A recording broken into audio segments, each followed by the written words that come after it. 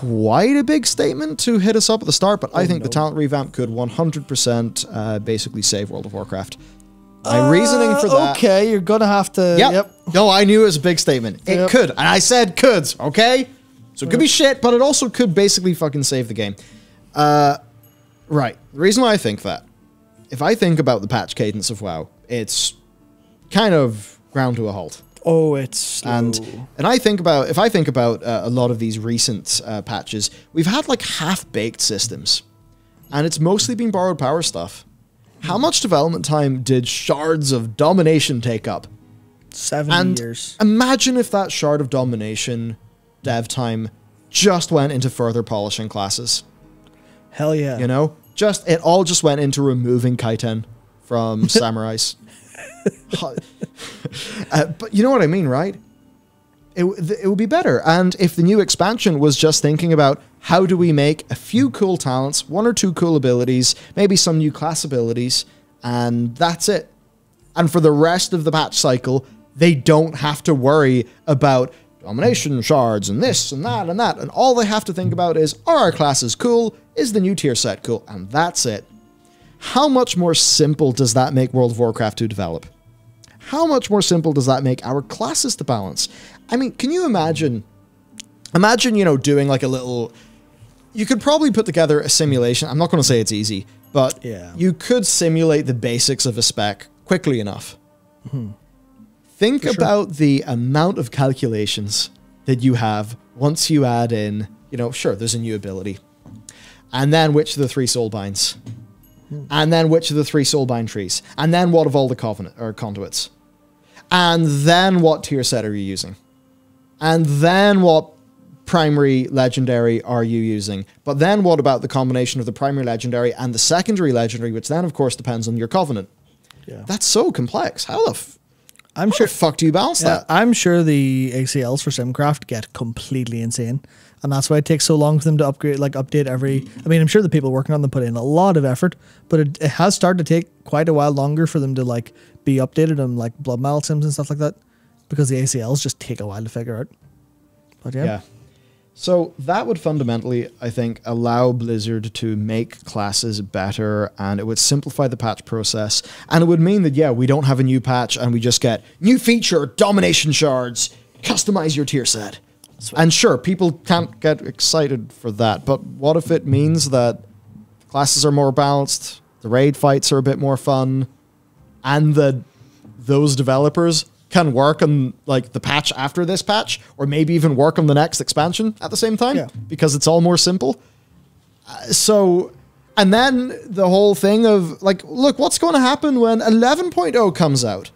Are you going to feel like, yeah, you're going to have lower ratings for your secondary stats? That's it. Yeah. Oh no, we've got new stuff. Oh, whoopsies. Oh no, whatever will we do? Yeah, there's no, oh no, I really liked my artifact weapon. Now it's gone. That whole problem's gone. So I think about all this, and it's I wouldn't say that whole problem's gone, because if they do give us cool stuff, it does like if they do want to give us cool stuff, it does have to fit in the talent tree, and it does have to impact overall player power. So if it's like, if you're complete, they have to find a way to complete you and add more, which is currently a problem. Like even FF14's facing that now we're hitting level 90. It's like they can't give really like super meaningful change to how things work a lot of the time. The most they really did was, for a lot of jobs, is just, here's an extra button at the end of your combo that feels really cool. And obviously, you know, going into the next expansion, they can't just do that again, I guess. Yeah, but I generally agree. Even like you talking about the example of the raid balancing and the raid stuff. I really wonder just how much time, especially looking at like the recent Race to World First and how that went. I'm really interested in seeing how much time they could save with the balance system, in terms of like, okay, well, the raid team can make, you know, 10, 11 bosses a patch. Can they make 13 if they can balance every boss 20%, 30% faster? Are they more well rested because they don't have to sit up and watch the Race to World First 24 hours a day going, oh my fuck, why is that broken? Oh shit, that's not going to work. I'm going to have to take, is this mathematically impossible?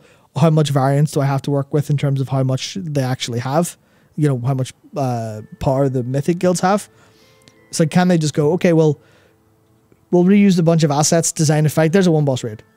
Will the talent tree system give us one boss raids? That's what I want to know.